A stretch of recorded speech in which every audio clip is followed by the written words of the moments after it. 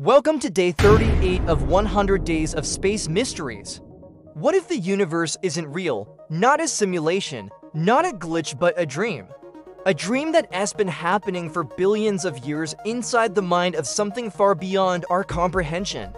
Every galaxy, every star, every single heartbeat, just fragments of imagination in a cosmic sleeper's mind. But lately, scientists have found something strange. Quantum particles flicker in and out of existence as if they're being forgotten. The further we look into deep space, the more reality itself starts to break down, as if the universe is losing focus. What if that's not a coincidence?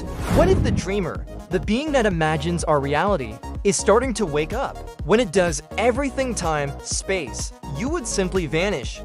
Not with a bang, not with any pain, just erased, as if none of this ever happened.